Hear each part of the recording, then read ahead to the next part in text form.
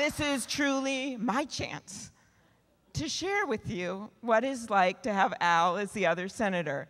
Al Franken, 5-time Emmy winner, Al the celebrity.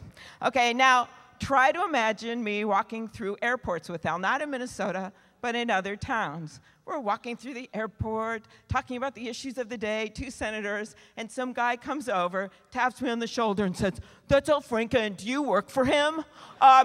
Would you take my picture with him, please?" And I go, "No problem. Give me your iPhone." And I take it out, and the 2 of them are there, and I can't tell you how easy it is just to go, "Oops, crop out Al, boop." Or another trick I have, you can use the selfie function, right? Reverse the thing, take the picture, and say, "Wow, what a great shot of a United States senator. Here you go."